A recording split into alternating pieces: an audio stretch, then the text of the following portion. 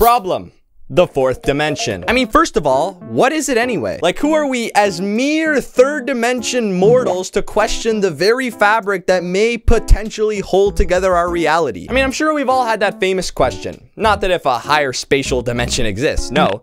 But if it's possible, there may be a fourth dimensional being right in front of our eyes, teabagging us in our face, and we have zero f***ing clue about it. And you know what?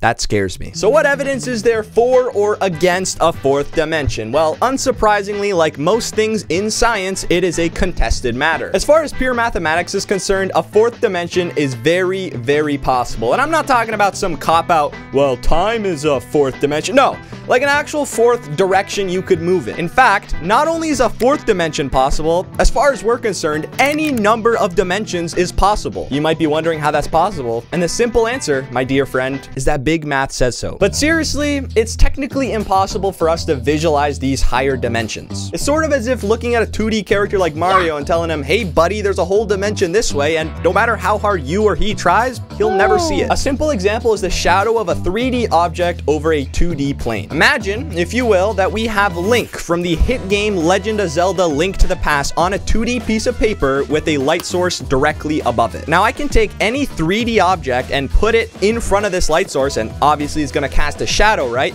But as I rotate the object, it's gonna seem as if the shadow is just changing form. I mean, if you were looking just at the shadow, it would appear as if some 2D object is changing form mysteriously right in front of your eyes. And from Link's perspective, that's exactly what it looks like. Now riddle me this: have we ever seen a 3D object mysteriously changing form in front of our own eyes? Well, no.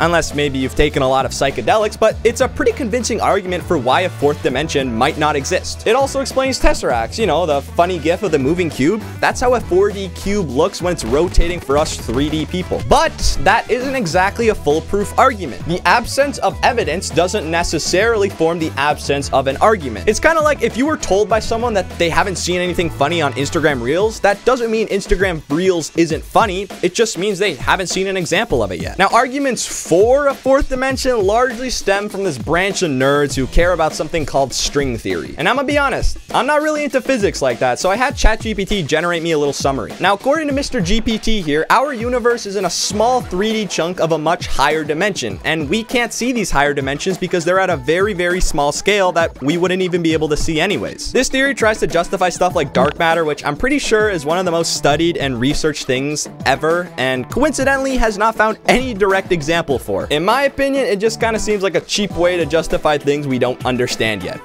Funny how when I lose all my money gambling, that's statistics, but oh yeah, this stuff we made up, yeah, that's groundbreaking science. But ultimately, who knows? Maybe string theory is right after all. Hold on. Strings? Teabags have strings. Oh my god. The fourth dimensional teabaggers, they must be real. It all makes sense. I must publish my findings immediately.